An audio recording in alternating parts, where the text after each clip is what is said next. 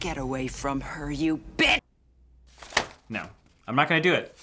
I am not gonna do another robot episode, okay? Loyal viewers, hi mom, know that I hate robots and I'm just done with it. I'm not doing another one. You can't make me do it. I am not interested. What did you expect? You thought I was just gonna waltz right in here and be like, that's a clip from the 1986 film Aliens, and this is the hook. Oh, son of a...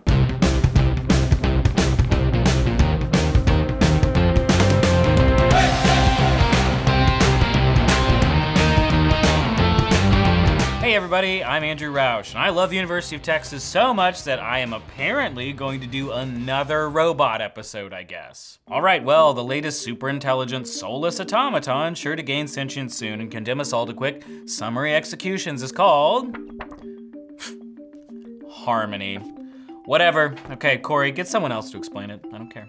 Harmony is a bimanual exoskeleton. That means it's wraps around the subject's body, around both of their shoulders, arms, and their wrists.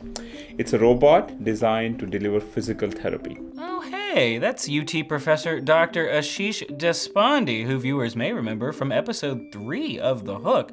As a matter of fact, Dr. D is about the only guy I trust not to build homicidal superbots. But before we dig in here, Dr. D, I gotta know, is Harmony going to imprison people and make them unwilling participants in some kind of body-snatching global takeover? Not at all. First of all, the robot technology hasn't developed the intelligence to the level that any of us have to be worried about, and I don't foresee that happening. Other thing is, safety is our biggest concern. That is sort of, it's very different from designing a robot for an industrial application and robot for a medical application, especially that's connected to someone's body. Fine, I'll give you the benefit of the doubt. Just tell me how this not evil robot works. It wraps around the person's body and it has 14 electric motors that can power the motion of the body.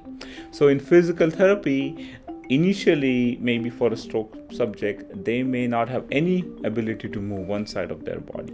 So the physical therapy then involves kind of letting them move their body, assisting them if they are not able to move, so that some of the muscle connections start to build up again. And of course, the long-term goal is that by moving the body enough, through extensive practice, you want to have the brain connections to reconnect again that may have broken down. Okay, but since I spend most of my evenings sitting in my basement scrolling endlessly through robot news so I can prepare myself for every eventuality of the inevitable robot uprising, specifically by buying off-brand survival gear and 50-gallon drums of water from China on eBay, I know that there are other robots being developed like this right now to help patients in therapy. So I have to ask, what makes this one different? We invented some subsystems that allow for the shoulder to be moved through its full range of motion. And that's critical because shoulder motion is lost for many stroke subjects. Even for spinal cord injury patients, shoulder motion is lost. Sure, but even if they help people heal and regain mobility or whatever, there's still gotta be something evil about them. Aha!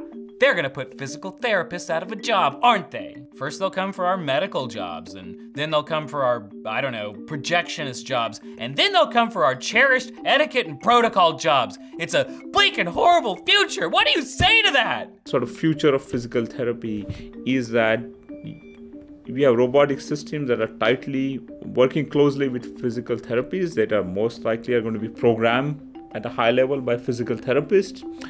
And I envision sort of a number of robots in a physical therapy setting where the therapist can start somebody and they can work with the robot for an hour or so while the therapist can work with someone else. So we have same therapists being able to help many people. Okay, so it'll help physical therapists be more efficient, and yes, it'll collect massive amounts of very valuable data that can help professionals make better informed decisions, lead to potential new breakthroughs, and create greater access to physical therapy. Okay, I'm fine with this robot.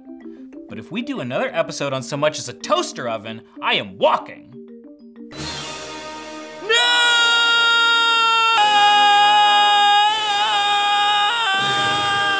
If you want to learn more about Harmony, that wonderful robot, check out the link in the description down below, where of course there are 3 UT news stories. You can find out the jargon behind rowing and what it all really means.